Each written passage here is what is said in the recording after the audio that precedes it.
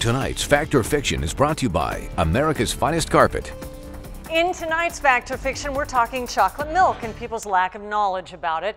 A story going around today claims that in a new poll, 7% of Americans believe that chocolate milk comes from brown cows. Sadly, this is true. The Innovation Center for U.S. Dairy surveyed 1,000 adults. Here's the results. 48% didn't know how chocolate milk is made, and yes, there is that 7% thinking that it comes from brown cows. Perhaps those people were remembering this commercial from the 80s, playfully showed chocolate milk coming from a chocolate cow. For the record, chocolate milk comes from all colors of cows with cocoa and sugar added.